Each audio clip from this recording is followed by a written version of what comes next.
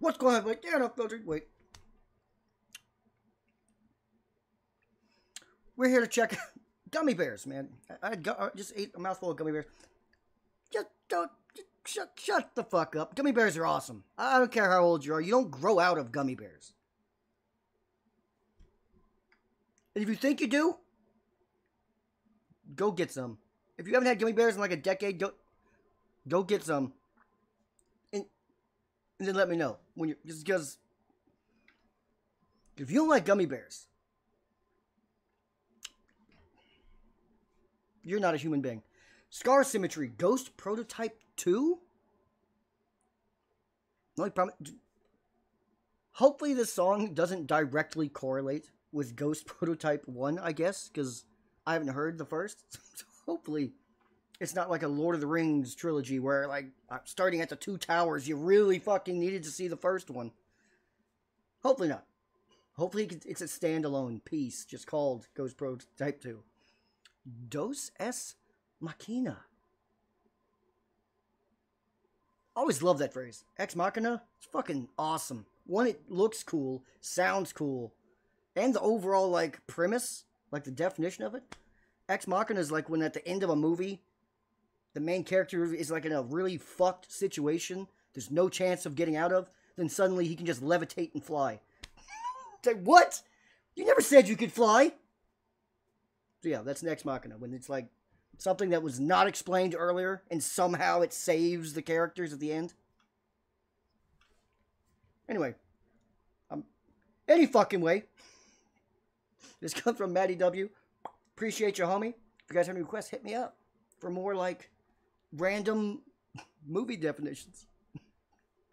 This channel the last few days has gone off the fucking rails. Last few videos was all about food analogies. I got Lord of the Rings references.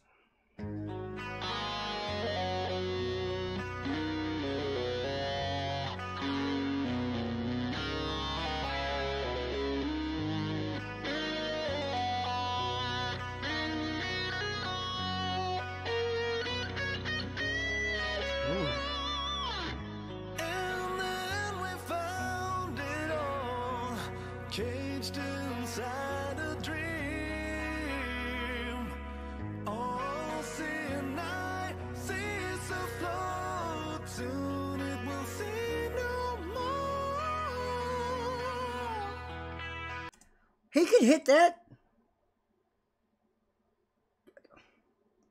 So was it Morphogenesis? I think that's the other Scar Symmetry song I've heard. He had good, clean vocals there. But they weren't like that. This is a different tier of clean vocal. Also, where did it... What the... Your band name is Scar Symmetry. That's one of the most disgustingly awesome band names there is. Scar Symmetry? It's like two scars are symmetrical? That's awesome. And gross. But he has, like, this voice. It's like, what the hell?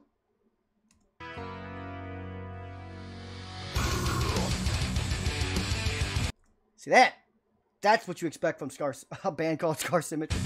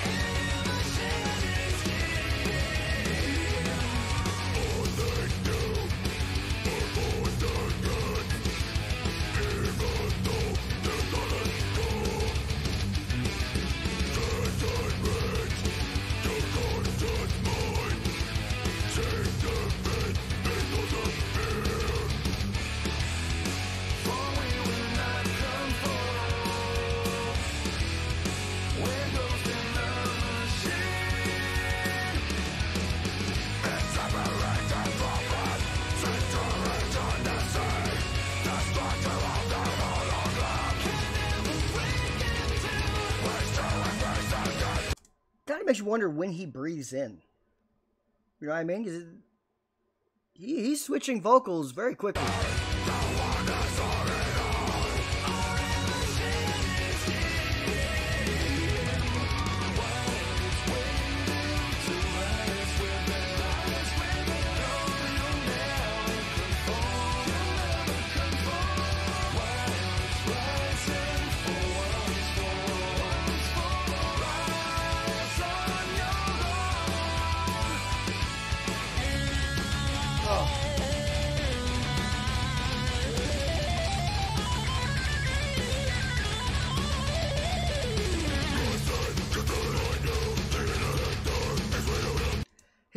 His voice came in and it kind of like scared the guitar solo away.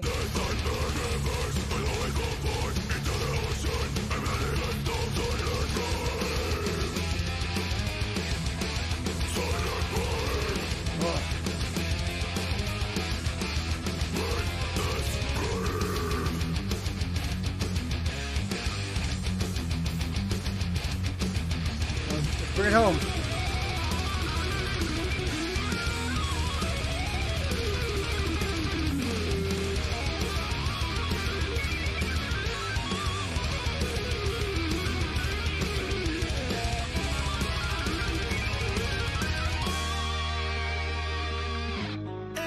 Woo! We found it all, caged inside a dream. All seeing eye sees a flow. Soon it will see no more.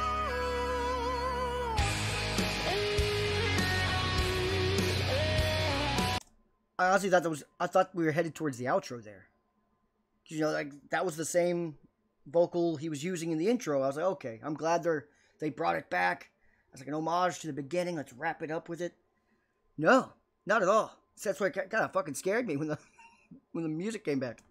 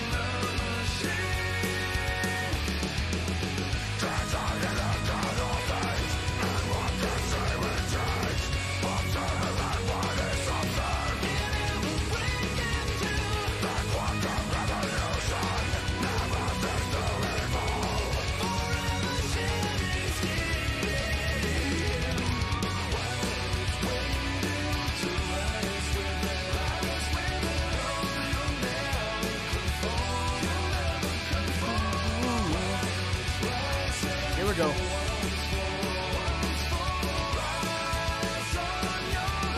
I like that they added the backing vocal behind it this time.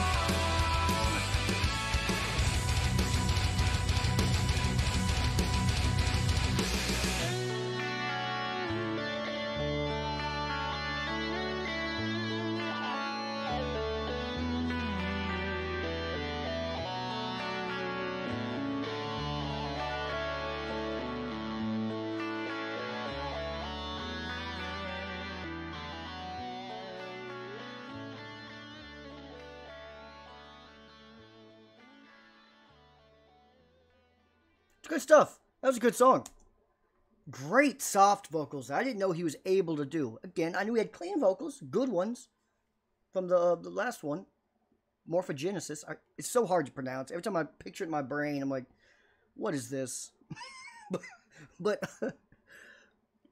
I didn't know he could do that. Like, there's different tiers of vocals. That was impressive. The only thing is now I want to do they have a full song like that? Like a ballad? That would be pretty cool. Just saying. Not every band does ballads and shit like that, or acoustic versions. I think he'd kill it. Because that was pretty impressive.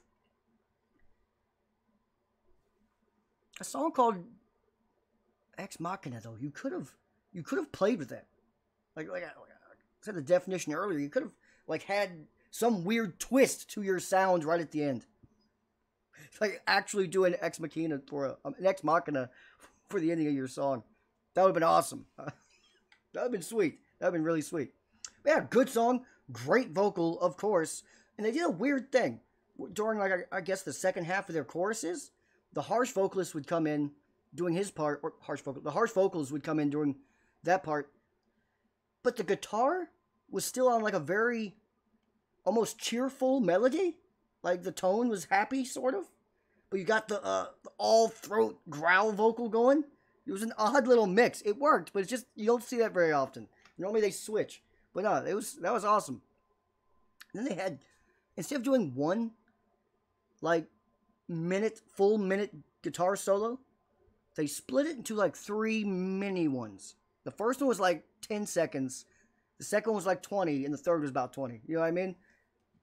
Kind of cool. Like chopped it up. Instead of just giving one long one during the bridge, they gave us 3 miniature ones, which I think that's also what kind of fucked me up with my brain thinking of where the song was going to end. Because it felt like it did all the pieces that songs usually do, because most songs are kind of formed similarly. But then no. Nope, the outro still had like 2 minutes left, so we weren't even near the outro yet. But hit like, subscribe. Scar Symmetry. Who knew I'd be asking if a band called Scar Symmetry, if they did any ballads? A piano ballad would be sweet with his vocals. Just saying. Hit like, subscribe. Matt, appreciate you, homie. If you are still here, you are a real one.